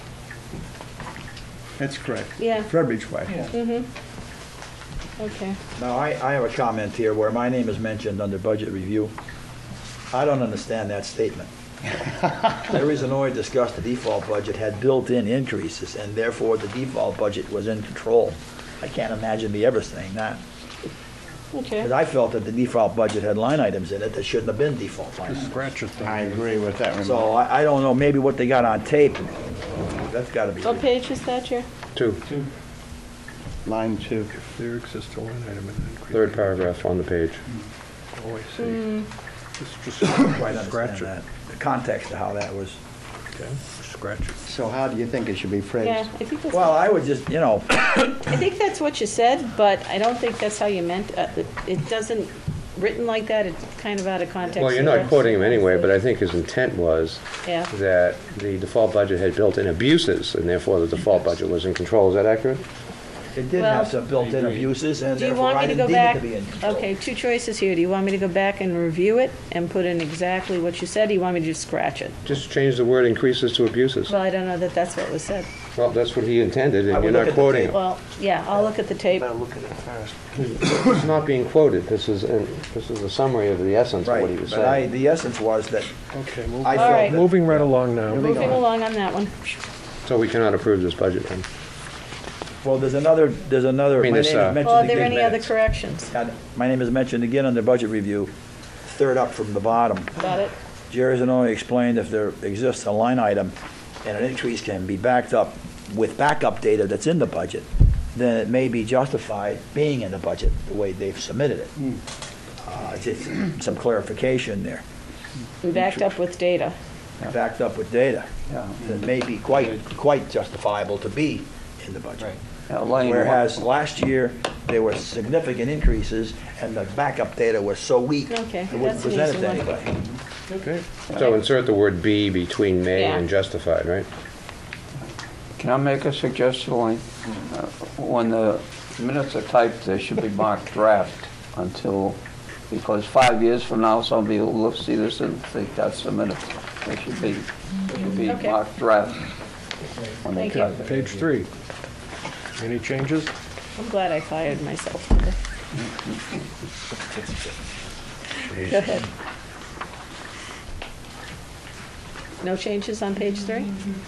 Page 4. Come on, you can find something. Don't use that. Slackers.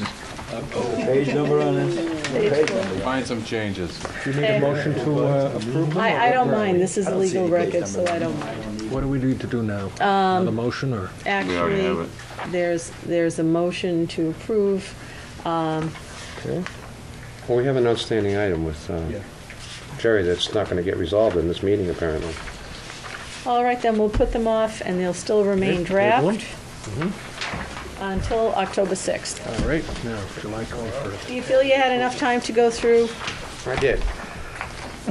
Okay, I also, in case you, The July meeting you're talking about, right? yep, in case you noticed, I put a different format on that I think makes it easier to run through. A little bit more of an outline. Very nice job. Oh, boy. I think that, well, are we going to move this? Yes. So moved. I'll move it. Get a second? I'll second. I got an I wasn't amendment. All right, what's Page 2, the fourth bullet on the page.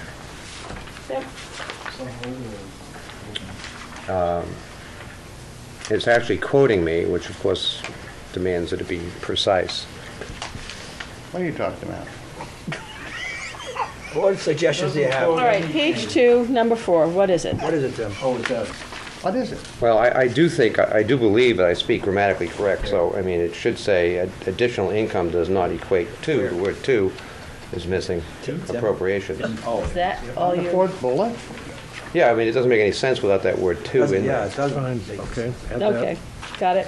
And, by the way, at the end of that, if a tax base is broadened, taxes should go down, comma, that's the other side of the coin. Of course, I was referring to Mr. LeBranch's comments, which are not in the minutes, so it's kind of out of context generally anyway, so So strike both lines. I don't care, I just want to correct it somehow. All right, any other corrections on that page? No, no other corrections in the entire month of July. Thank you. By anybody else? Thank you. So do we, Have a motion to accept. motion to accept? I can live with it if the "to" is getting in there. With It's in there, with already it's in amendments. there. We wrote it in second. Second by Glenn. All right, for our new secretary, that motion was by Jerry, seconded by Glenn, to approve the minutes As of corrected. July, as corrected, with the addition of the word "to" July 21st, 2015. By the way, that's All those- "2TO." All those in favor? Opposed?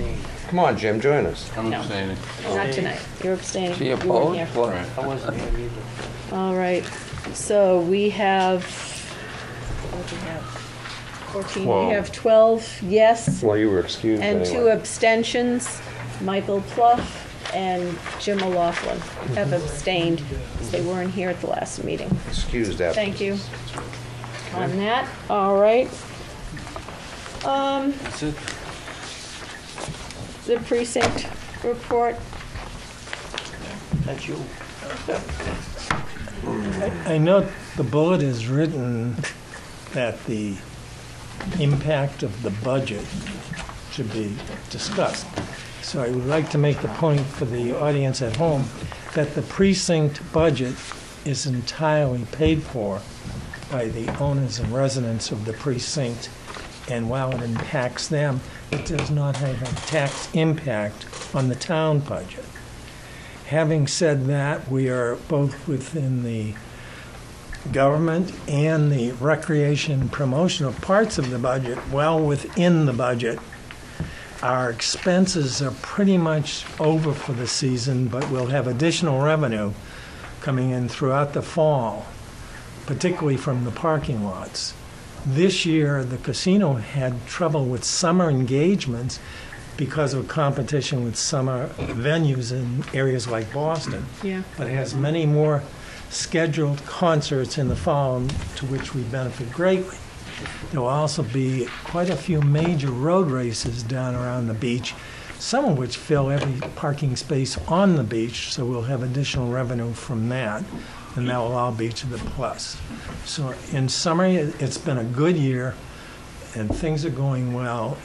And obviously, the parking lot had some speed bumps getting going, but it's pretty much all there now, and should be smoother in the next season in terms of revenue stream from that part of the process. Thank you, Bob. That's all good news. Tim, is it about budget? Yeah, it's about this report, yeah. The Hampton Beach Village District's activities do have an impact on the town budget, particularly DPW, fire, and police. There's no question that there's an impact there. And I'll leave it at that, unless we want to dispute that point.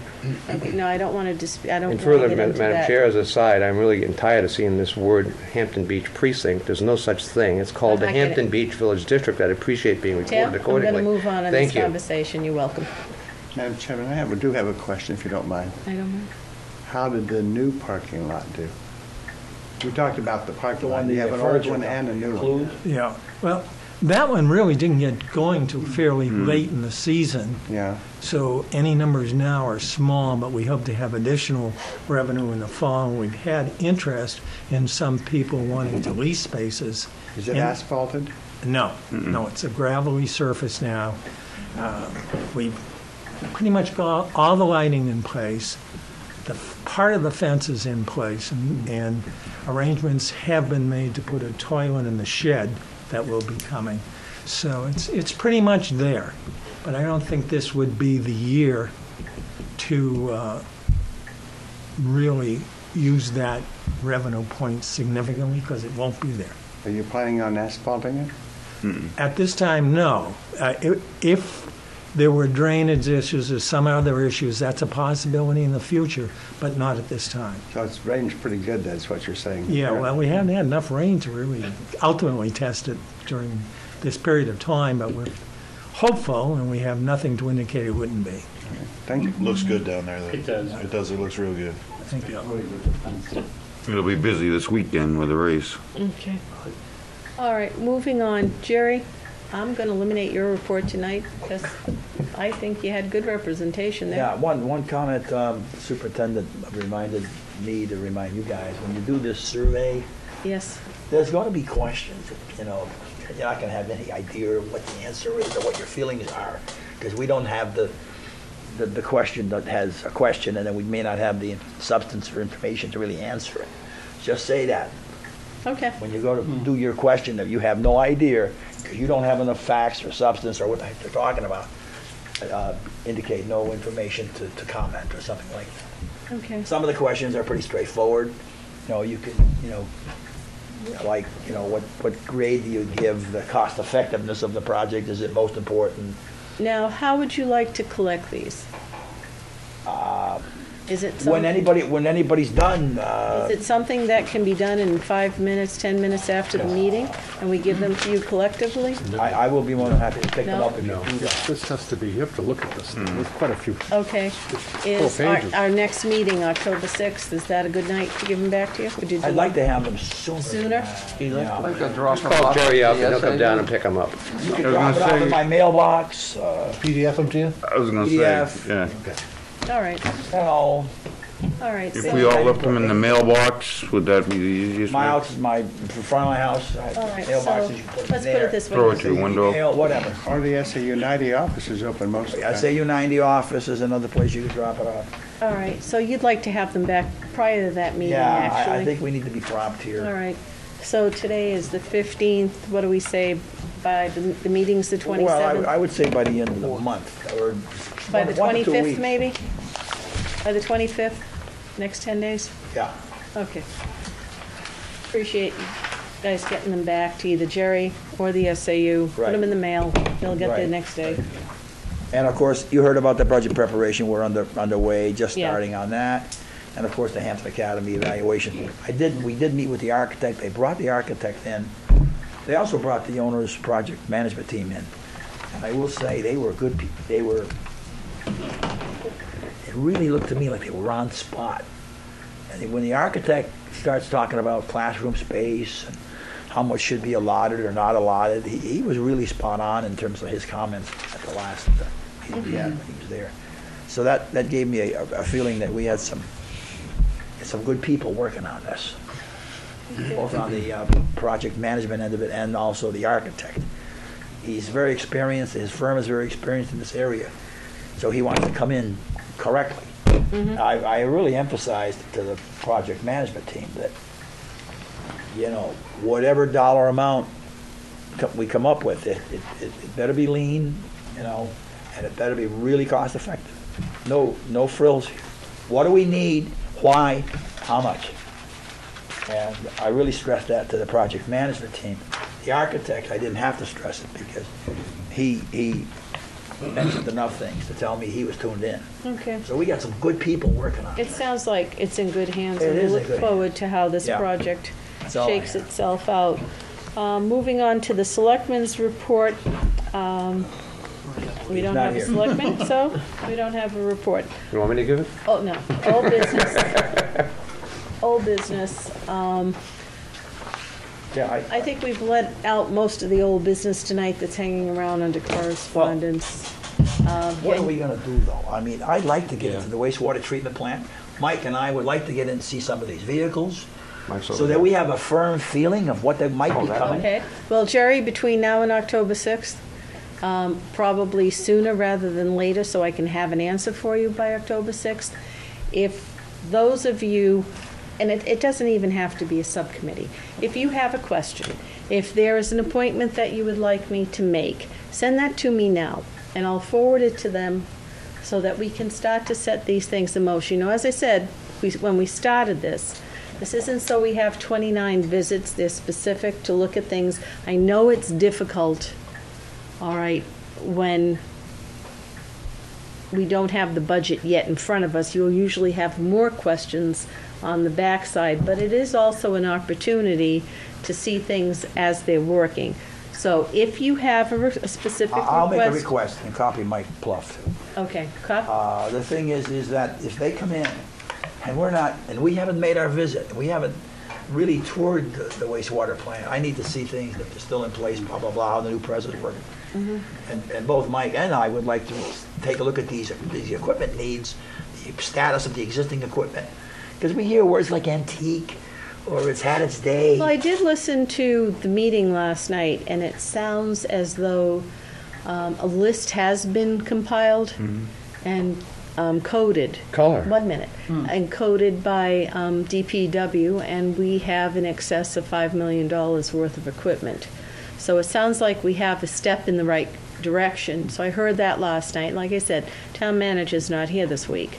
So I expect any requests that I send out there may not be addressed till next week. But that's one of the ones on my list right now, to get that list of the rolling stock and send that to you. But if you're both telling me you'd like to set up an appointment... Yes, to be I that definitely okay? want to set up. Mike, how you feel? I've got a They're going to come in here, And Mike, can and start you- asking for trucks and stuff. I know. Yeah, can you copy all of us? Because if we all want to go, Yeah. What do you think? yeah, if we, if we want, we hear the date and we can make it, we'd like to go. Wait. Hey, I've got 3 people talking at Right, the same time. right. Well, Remember, we're being recorded by a secretary who's Not here. not here. So what were you saying, Brian? I was just simply saying that if she lets us all know if we're available, I mean, some of us would like to go too. To the DPW? To the DPW. All right. Tim? Madam Chair, I believe we have a DPW subcommittee, is that true? Yes. Okay. Mike and I. So the DPW subcommittee should be doing its work in the fashion appropriate. And if that means going to request a tour, then that's what it means. Yeah. So, go through your subcommittee and make that request according to the... And we'll make it timely and Yeah, efficiently. we don't need to spend time in this committee, is all I'm saying. No, That's no. what the subcommittee's for. And I mean, we're right now, we're getting stonewalled. Okay, so we'll make that request. Yeah. Let Sonny? me make a suggestion. Mary Louise, one of the selectmen, when she was on the board last year, she set up a tour. I was the only one that showed up. I'll give her a call. I'll tell her. I'm sure she'd be delighted to lead a tour through I the. don't think we should put any one selectman on the spot right now. Let's do it through Right. the town manager. Let's just put the No, I don't- request out there. I agree. Do And it through the subcommittees. It's more than a tour. this is what I'm talking about earlier. I don't want to spend 2 hours on who's going through what. A request is going to be made, all right? So the subcommittee is present in this room tonight. They're saying they want to set up a meeting. Yes. Okay, I'm going to request a meeting. Right. All right, at their time and their convenience, and we'll accommodate it. And that's what I'm talking about tonight. I'm not going to spend this year spending half of every meeting on who's going to what. Exactly. And quite honestly, I talked to Assistant Manager Sullivan, and he says he doesn't see it working that great either. So I think we probably finally have a commonality that Doesn't see what this working logjam is not working. Doesn't see what working. 20 great. emails, Send an all to email ask one question. Her to Okay. request what you want, and then she'll take care of it. That's the way it's supposed to work That's with it. the subcommittee. So, moving on that, do I have a request by any other committee? Tim, just a minute. By any other committee, a request for any other actions at this point in time, or any other meetings that you'd want to have set up? I just will let you know that we are scheduled, well, I've been told we've been scheduled, we will be having a CIP meeting before we meet next. Okay, That's the only thing. and you'll report that back to us. All right. I do have a full CIP report that is about 200 pages. And when I figure out how to break it down, I will scan it. Can't do it in its entirety. It's too big. I can't email it to you. I can't copy it because I don't want to kill a forest. But I will get the pieces to you in some semblance of order on that. It is good information to have as we go forward. It came in helpful a couple of years in a row, especially in regards to warrant articles, because it's far more detailed than we're able to digest in a meeting. I will get that out to you, but it will come piecemeal, I promise you that, as well. When I get the book, I'd be more than willing to share it with anyone that wants to borrow it. Yeah, it's nice through to it. reach out and touch your computer. Oh, right, but I'm just gonna say, if anyone About wanted 10 it. Thank you, pages, Brian. you're right, only about 10 pages in that whole 200-pound brick. Yeah. Or I would think it would be available online at the town's website, because they do have every board's minutes and agendas, and I think they would post it there. I think it took up too much memory. There was a reason they, There's a lot of pages to it. It really, Ours is done, and the tax impact is stipulated by year. okay. So, new business, anything tonight? I don't know whether it's old or new business, I don't know either sometimes, go ahead. but I don't know, you said you would have come to me, you coming to me? I That- have a concern that, we have set up subcommittees for the purposes of saving time at this committee, as well as other people's time, and we don't seem to be, utilizing as fully as we ought to. So I just wanted to make that general statement. Do we not have a CIP subcommittee? I don't remember for sure, but I thought we did. What we have is a CIP representative, and that's in Okay. Brian, so the need for a subcommittee in CIP. So I'll look forward to his report and rely Right. upon his wisdom to inform me on the topic at hand. I don't need to get all kinds of paperwork. I think the overall answer to your question is that we actually have not utilized the subcommittees as much as people think we have. We've only used them when we've needed them because there was a wealth of information that had to be garnered. Tonight, I'll give you, for instance, where subcommittees may have been used in the past, or a useful point for them. We have the superintendent coming in saying, they're looking at basically many millions to propose in redoing the academy. That's something you can't always digest in one night. You're front impulse might be to vote one way with a little bit more information or a lot more information. You may be better informed and vote another way. That's a way that a subcommittee can keep tabs on that. Now, that doesn't mean that you have to be in somebody's presence 25 times. It means that you follow every article on it. It means you follow it in the budget, in the school committee meetings on TV. That's a very good thing. You don't have to go there. You can actually benefit by watching it on TV. And then report back or enlighten us, perhaps. But we haven't gotten to that point. We haven't started gathering anything yet. At this point, we're just trying to accommodate everyone with a stream of requests in an orderly fashion, if I might say. So we have not thrown anything out there to stick against the wall yet. We are doing that right now. Your arm is going to stay in that permanent fixed position. What, Tim? If I may continue, my point was that the membership of this committee is not looking to their subcommittees as much as they perhaps ought to. And that was my point. Okay. All right. And I also wanted to make a statement about the IT subcommittee, if I may. Yes, you may. The IT committee requested protocol through the chair via the town manager. A month later, we got the reaction, which you all no doubt saw about on TV.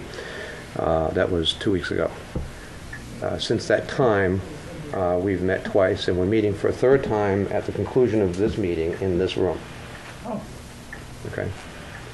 And if you want, I'll get into status if you wish, but I just wanted to get that out there.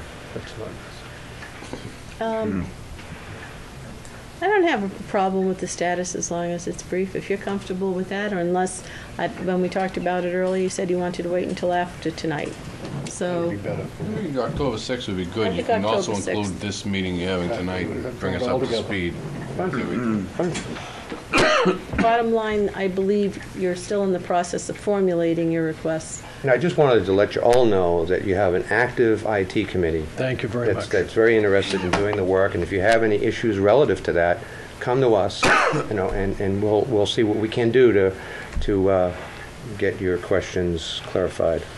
I believe something we talked about in the meeting too is that if anybody has any questions, we're in the process of formulating those now, finalizing them. Mm-hmm. So feel free to stop by or stick around after the meeting tonight and talk to us. We're all going to sit around and kind of fine tune those. And our meetings are open to the public.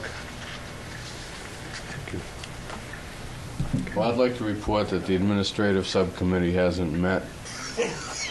And I have absolutely no idea what it does.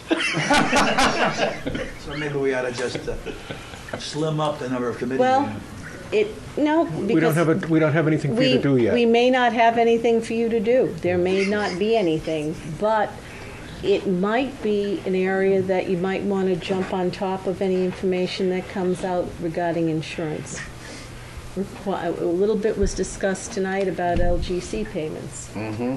That has to do with administration, so that you take some of that burden of listening to that aspect off some of us, and fine-tune that in anything that you hear with increases or decreases in insurance, or maybe where the implementation of Obamacare will lead us with the budget. I don't But think shouldn't we be following looking up for on the department head or the presenter of that budget to respond to that question and tell us at that time? I mean, I would think so. I would. Yeah, that's what it comes I've never down to been now. comfortable with how this works with the subcommittees. Maybe the site visit to actually look at the machinery, the equipment, and that maybe that makes sense, But I mean, I think that you get the people in front of you and you query them, and you expect them to have the right answers. And if they don't have the right answers, you send them home, and they should come back with the right. Well, there's the some second questions within the information. For instance, when you get the payment from LGC, and it's broken down. As they were discussing tonight, it's not just money that goes back to the town. It belongs to a pool that includes retirees and includes employees. So of that, what was it, 252? 252 or something like that. Of that 252, it's kind of like a three-way split between the retirees that paid into it and employees that paid into it personally out of their pockets, and then the school department that paid in, all right? Now, that will leave something to go back, and what it goes back into. For us, will it go into reserves at the end of the year? Will it go into the general fund? Will it go back into funding insurance? But is that a question that we might get into in Might our be. subcommittee? And then when it came up, we said, don't worry about it, we got it covered. Or would we explain it again, like it was explained to us? Well, it might be. I mean, it depends on how many issues. We give each department, and I know that you guys are new to this process, but we give each department a night, and in that night, there's probably, that insurance question will probably, on the administration end, will probably be one of 6 different entities we'll touch that night. It would be good to have somebody sometimes on the committee that's really followed it through, so that in that abbreviated space that they get a recommendation from you. People will look to you, well, you've been following this, how do you feel about it? All right, and you may have been following it more closely. Quite honestly, I know nothing about trucks. I've always respected Michael Pluff's opinion when it comes to heavy equipment, and so on and so forth. I have you don't want to go with my expertise on computers, and to that regard, I sometimes, and many times, look to Tim because that's his expertise. That doesn't mean that any one particular person speaks for everybody, but certainly can enlighten the rest of us.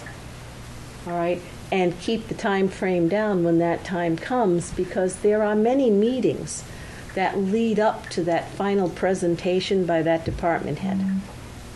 And nothing may come of it. There may be nothing new to add. That department head might come in and cover it all.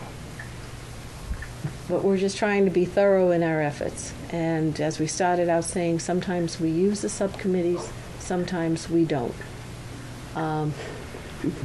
Tim? Just reminded me of a commercial. Sometimes you feel like you're not. Yeah, exactly. I'm enjoying. I was thinking the same thing. Oh, can we get back with Madam business? Chair, Where are we? Just what? But that includes nuts, but... Exactly. Sometimes you feel like a nut, sometimes you don't. Yeah, exactly. Just what subcommittees do we have? Oh, my God. Can I I'm not move to getting into adjourn? that Well, that's tonight. my Can I move to adjourn? Jerry, Second. Jerry had a, wait a minute. Jerry had a question, and then you can move to adjourn. Yeah, I guess I'm really bothered by this protocol business that's fine and described in the newspaper, and we also heard it. So like, and I don't even know it's legal. If we took what has been defined and submitted to some state department and asked them if they're within their controls to put these down as they've stated them, this may be another rejection. They might say this is not legal. If I may speak to that, Madam Chair. I'm not finished. Okay. He's not finished. All right. You can speak to everything. You know, I see this protocol as a result of a couple of things. The default budget that we were very adamant about last year, and our scrutinization of the budget, and giving them the final budget number at the last meeting. And number 2, sending that letter into the state, if you will, challenging their request for another $300,000 for snow removal, blah, blah, blah. We still don't know what the government's given them, okay? What do you mean you don't know what And the government's in giving terms them? of refund for the first storm, if you will, federal government. Well, we don't know. We asked tonight. No, I We don't know. know. I can watch. So I think that it's a spike fence, as I see it. This represents, this protocol is a spike fence. Let's make things very difficult for that committee, and a budget committee. And hence, this sophisticated protocol about this one speaking to that one, who speaks to this one, who speaks to that one. And then this, you know, the snow thing, which further angered them. So, but I will tell you though, if that budget is not prepared well, I'm going to be the first to see it. Well, Jerry, you know what? I tried to put this to bed a little while ago. The RSAs tell us what our duties are. We all swore an oath. We'll do what the RSAs tell us. We have no control over any other boards, nor do they control us. That's the bottom line. Well, Mary all right? Louise was very clear, though. She felt that she voted against it, she felt was very clear. I'm not- What they did was not legal. We I'm not parked- dovetailing on anybody's We parked anything. this, I'm I just thought. saying, we put this to bed. We said we'd move on. What I'd rather hear from all of you is no more discussion about Thank you. any of that and real questions that you do have. Okay? If a subcommittee doesn't have a question, if there's no questions put towards the subcommittees don't have to come up with something just to make like they're doing something. That's not necessary. For some other subcommittees, there may be a real need to be a little bit more out there and see what's going on. I don't know. But put your questions, forward them to me. We'll do that. Sunny, one last question? Yeah, what I'd like to throw out is, I think we should start thinking about a warrant article to maintain the size of the budget committee, because the 15 people represent the community a lot more than, let the voters decide whether they That want is it. not something that the budget committee will be putting forward, but any private citizen can do Well, I that. understand that, but I mean, So I'll just leave that at I that. think we should start thinking in those terms. Well, that being said, that we won't be putting one out, I don't think that we need to discuss that. Okay. Well, it's already been voted May I on. make a motion to adjourn, madam? Yes, you may. I'll second it. Second? There we All go. those in favor? Aye. All right. All those staying for the IT committee? Thank you very much. Just speak to that.